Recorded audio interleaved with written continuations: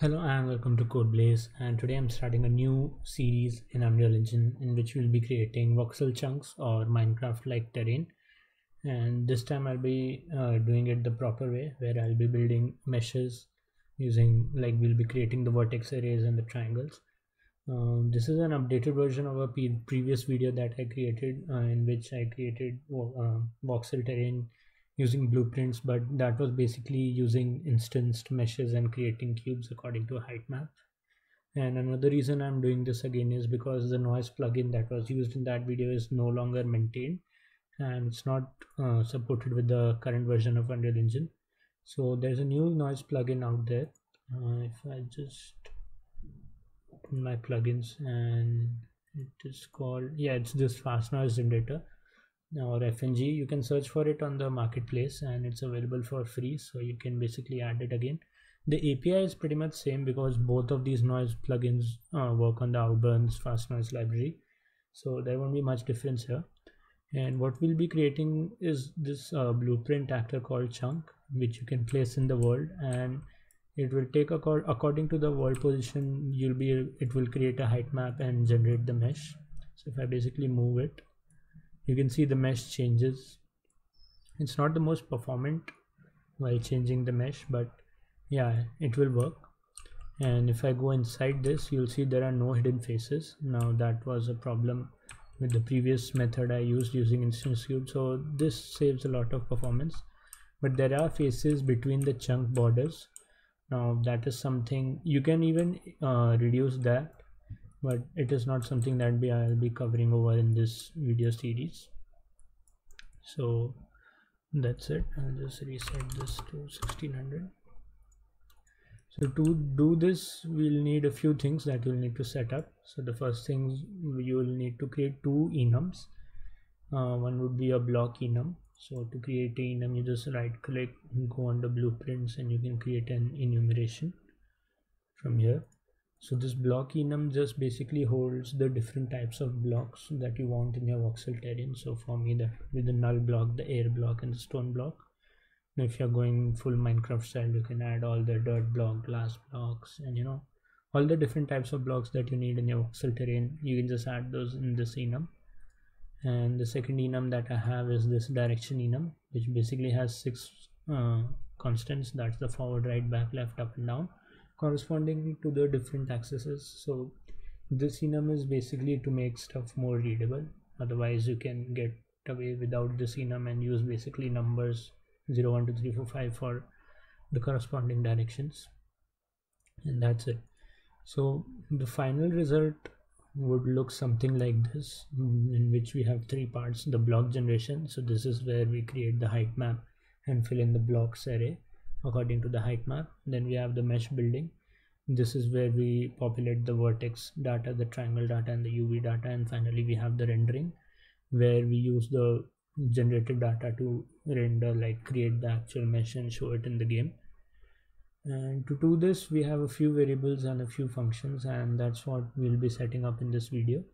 So I basically created an empty blueprint with the base class as an actor, and I have created all these variables and functions. So I'll go over them and you can create them as you follow along. So the first thing I did was add a procedural mesh component. So if you go into add components and search for procedural mesh, you can basically add this component, and I basically made this component as the default root. I moved it over the default scene root, and it doesn't matter if it's the scene root or not. Basically you need to have this procedural mesh component. This is the component to which will pass the generated vertex data, and it will actually render it. And then we have some variables, so we'll go over functions later. So the first variable we have is the block vertex data. So this basically is a vector array, and it holds 8 values. So these are basically the vertex positions of a basic cube. So cube has 8 points, and this basically has those. And then we have the block triangle data. Now to explain this, I'll just open my notepad file. Yeah, so the data I have here is actually the data that I have used in Unity. So I have basically converted over to the Unreal system, so there is a change in the units and the axes also. But what I need to explain here is the triangles. So for triangles, I have 6 arrays corresponding to each of the face.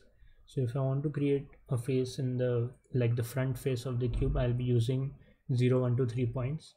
And if I want to create like the back face of the cube, I'll be using this set of points, and these numbers actually correspond to the index of the vertex positions.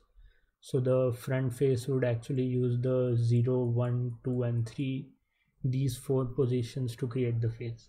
So that's what's there in the triangles array, and I basically flattened it out. So rather than it being a 2-dimensional array, I flattened it out to a 1-dimensional array, and that can easily, and you can basically convert any higher order array to a lower order array and use a formula to get the correct index. So you can see these 4, I have these all elements here. So I'll have these both block data and the vertex data in the descriptions. So I'll just copy it here and paste it there. So you can select the whole thing and actually paste it here. So you won't need to even type this everything. And once you have the block data and the triangle data, so the triangle data is basically an integer array, if I didn't go over that. Next, another constant that we have is the size of the chunk in x, y and z. So this is basically an integer, and I have set it to 16. So you can have, if you want chunks of, if you don't want them to be of the same size on each axis, you can do that, but I'd rather have them as a 16 by 16 chunks. Next we have a scale.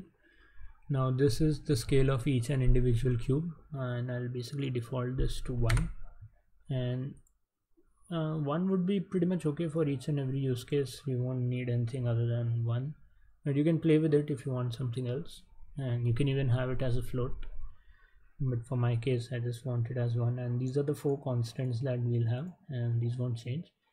Next we'll have 3 more arrays which will hold the vertex data, the triangle data and the UV data.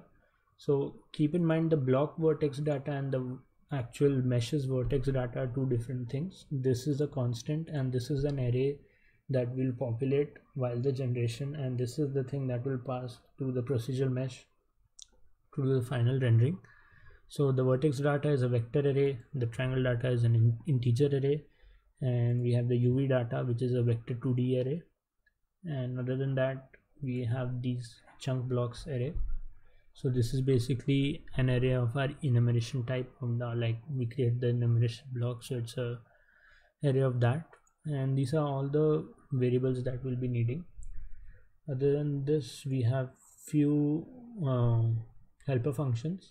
So we have this create face, and this create face function will basically create a face anywhere in the world in any direction. So the create face will basically take a position in the direction.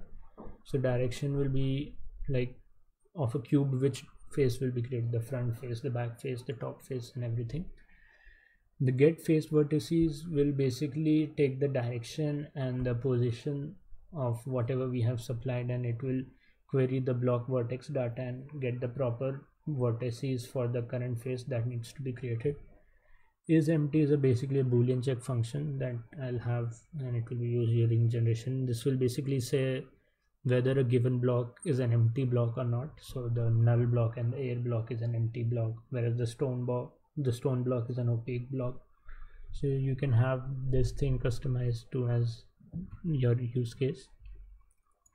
Then we have the get block index. So actually this blocks array is a 1-dimensional array, and considering the size I have is 16, so the length of this array would be 4096. Actually the blocks in the chunk would be in a 16 by 16 by 16 3D array, and I have again flattened it down to a 1-dimensional array. And this get block index will basically take an XYZ and position and compute the index, corresponding index in the blocks array, and return it. So it's again a utility function that will be used in many places. This get position in direction is again a utility function. So if we specify give it a vector like a position anywhere in the world, and we specify find me the next position in this direction, so it will basically increment the value by 1 of the corresponding axis. So if we want the position in the forward direction, so if I give it 0 0 0, it will return me 1 0 0. It will basically increment the x-axis and return me. Again, this is a utility function that will be used. And finally we'll have this check function. So this function will be used to check whether the, like, basically we have empty, this is where we'll do the checking of the neighboring blocks, whether they are empty blocks or opaque blocks, and depending upon that we'll be creating the face if required. So these are all the things that you need to require to do this chunk generation, and we'll be doing this whole thing in a single blueprint, and that too, most of this will happen in the construction script. You can do this in begin play if you want, like if you want to change the seed and everything at runtime, you can do that. But for this tutorial purposes, doing it in construction script is easy. Then I don't need to play again and again. I can basically show you the mesh here in the viewport.